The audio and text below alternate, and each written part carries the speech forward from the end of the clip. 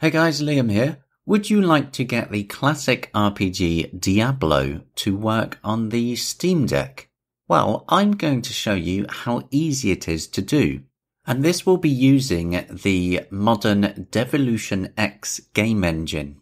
Now, first of all, you do need to own a copy of Diablo, which is available on GOG.com. A link will be in the description to grab yourself a copy. What you're going to need to do is install the Heroic Games launcher because that just makes managing games from GOG really easy.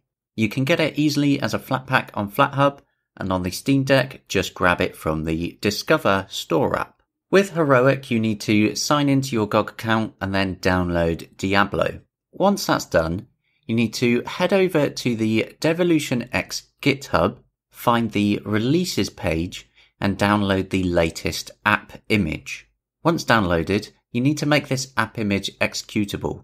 You right-click on it, go to Properties, Permissions, and put a tick in the Is Executable box. That just enables it to actually run.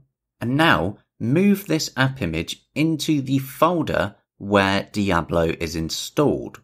And that's all you have to do to get it to actually run and detect the Diablo content properly.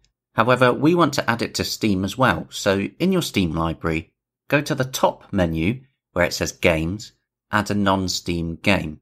In the box that pops up, find where you installed Diablo, and at the bottom you need to select All Files, and then select the devilutionX app image that you just put in that folder, and then add it. That is absolutely all that you need to do, and then you will have the Diablo RPG running through the modern devilutionX game engine, and it will work in gaming mode nicely as well.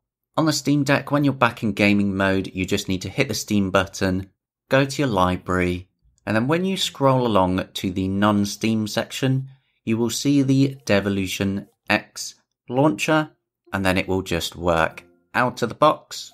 And really, there's not much fuss. It takes a bit of getting used to on the gamepad controls here.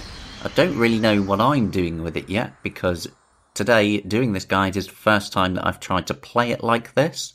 But I will attempt to give you some very basic gameplay here, just to show that it is actually working.